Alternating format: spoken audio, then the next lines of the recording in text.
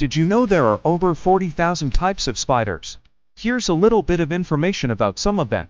Spiders can be small, or they can be huge. This is a bird spider. It can be over 3 feet long. That's the size of a full-grown man. Some spiders have venom that can kill you. The Brazilian wandering spider is one of the most venomous spiders in the world.